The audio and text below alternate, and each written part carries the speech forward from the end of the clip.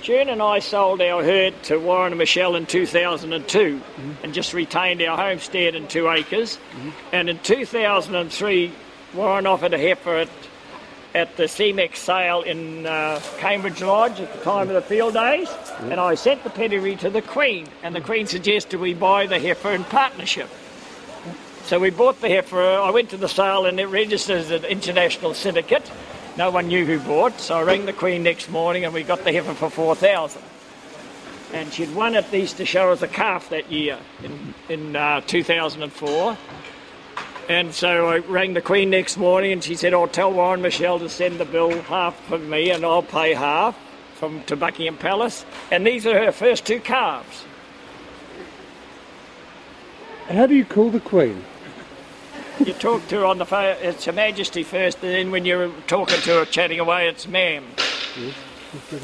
And why is she interested in these things? Well, since 1975, she had been buying cattle from us in New Zealand to go to her Royal Herd Windsor, and we'd been going there since 77. And our cattle did very well for her over the years, and it's just a hobby that her and I've got, and what we hope to do with these is send embryos over to England to carry on this family at Windsor. And when the mother calved as a 2-year-old in 2005 and this one was born, I rang the Queen. I said the heifer's made a beautiful vessel and we got a lovely heifer calf. I'll show them at the Royal in Hamilton in 2005.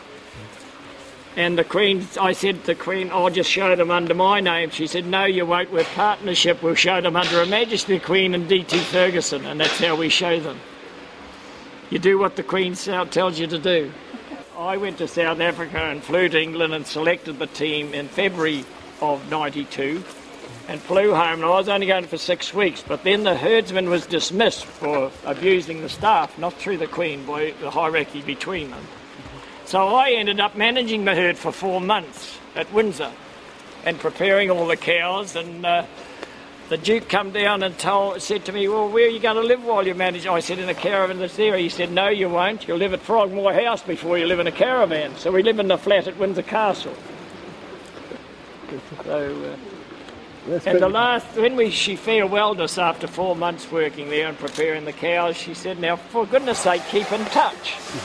I won the Derby and Oaks champion at Melbourne at the World Conference Show with a cow I bred here for the Queen. I came back and won the Centennial Show at Hamilton in '92. So I said to June, I'll ring the page and give the Queen the message, because I had no idea of talking to the Queen on the phone.